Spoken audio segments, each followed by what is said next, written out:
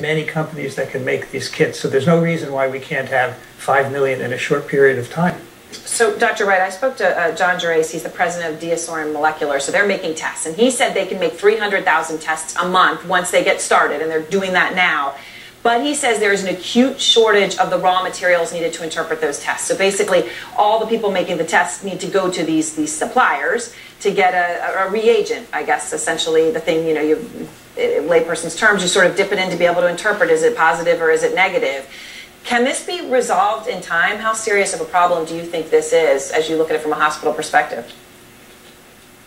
I think it's a very serious problem. That's what's limiting us right now. It's hard to tell if we're still in a phase where we can have few enough cases that we can contain it, or if it really is, as most of us suspect, spread through the community now and we need to move to a mitigation phase. So I think quickly we need more tests available, more reagents, so that we have the ability to do so. Many academic medical centers and independent laboratories are starting to develop their own tests because the government hasn't been able to provide it yet, although they're working hard and providing more. I know our state and Massachusetts received many more tests this week. So we're hoping it will open up. The question will be, will it be in time, or will we be moving to a phase where we don't test everyone because we assume many people have it and restrict to people who are have other medical conditions, or in places like nursing homes or universities where a case hasn't been diagnosed yet, and we try to contain the spread there. So Dr. Ragnell, on this point, the president made it clear not everybody should take the test, and he made it clear. Here he is.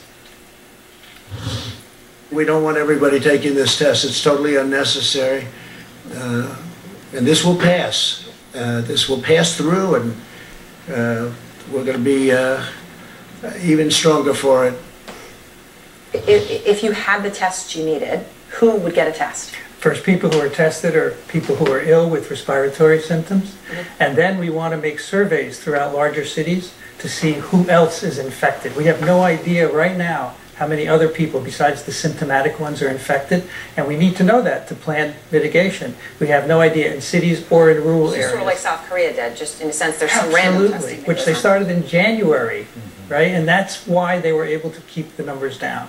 So how big of an issue is this reagent issue? When you look at South Korea, I mean, I don't exactly understand the full supply chain here, but I can see that in certain places in the world, they appear to have that supply. They have the reagent and they're able to interpret the test. So why don't we? Well, I mean, you know, part of it initially, the tests that were sent out to what they call the point of care spots was a flawed test. So they didn't scale up that test. That was part of the problem initially. There's no reason why they shouldn't be able to create enough of this reagent. As you point out, they've done it in other places around the world. The test that was used in many countries around the world was developed in Germany, adopted by the World Health Organization, and then you know, used in all these countries. We can do that as well, and in fact take it from a manual process, which takes a lot of time, to a more automated process, that high throughput process, which you kept hearing about today. Right, right. All right, all of you, please stay with me. Next, one of the hardest hit countries, Italy. Italy now has more than